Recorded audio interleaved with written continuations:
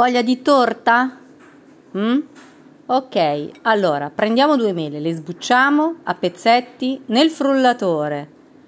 Vi semplifico la vita sempre io, Quindi 2 mele,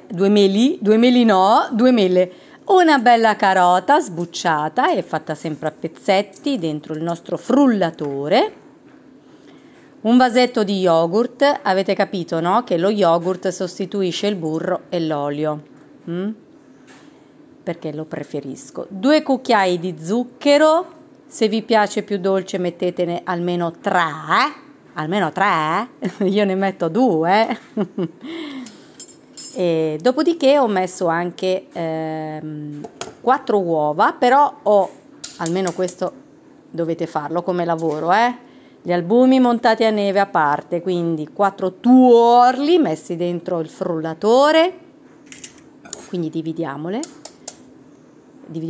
sì, le uova, dividiamole, quindi albumi li montiamo a neve con un pizzico di sale, dopo mentre battiamo con il frullatore questo che state vedendo, insieme anche a un po' di cannella, tanto poi gliela aggiungiamo anche dopo, non vi preoccupate, perché con le mele la cannella si sposa bene, e che non avevo anche la banana, se no gliela mettevo dentro anche quella. Ok, allora via, frulliamo il tutto e mentre questo frulla andiamo a montare le uova, gli albumi a neve. Intanto accendiamo il forno almeno a 180 gradi, ok? Quindi un pizzico di sale e montiamo a neve, non fermissima, a neve ferma, gli albumi, ok? Non mi veniva albumi, che vi devo dire. Quindi pronti gli albumi, ora trasferiamo il composto che abbiamo frullato all'interno della bowl, ok?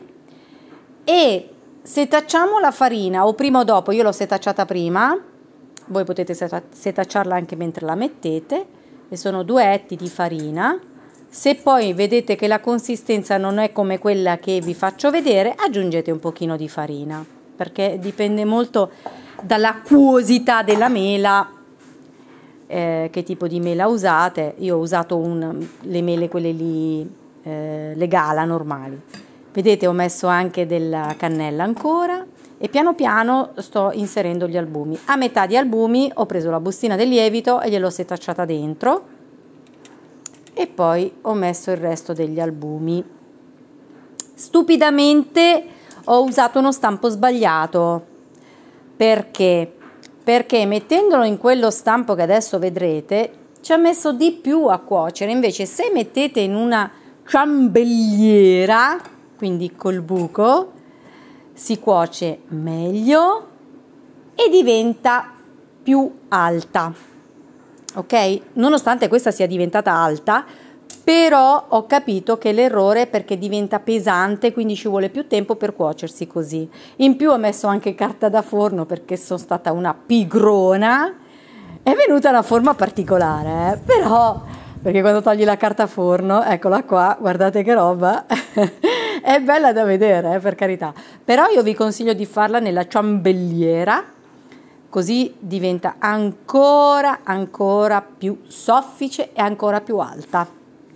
Questo è il risultato, come vedete bollente, infatti ho sporcato tutto il coltello perché è bollente. Calma Stefi, vi è piaciuta l'idea? E allora alla prossima, mezz'ora di cottura, Ciao ciao!